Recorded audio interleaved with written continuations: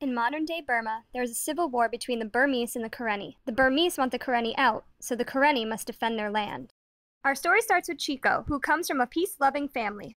He wants to be a teacher, so he goes to an interview. But it's a trap. Chico, along with many other boys, are rounded up and taken by the military to fight the Karenni. At boot camp, Chico becomes friends with Tai, a street boy. Using their different strengths, they help each other survive. Chico volunteers to take Tai's place on a mission in the jungle. While there, Chico and 4 other soldiers are blown up by a landmine. Ture is a Karenni boy fighting to save his land. While exploring, he finds an injured Burmese soldier and decides to save him.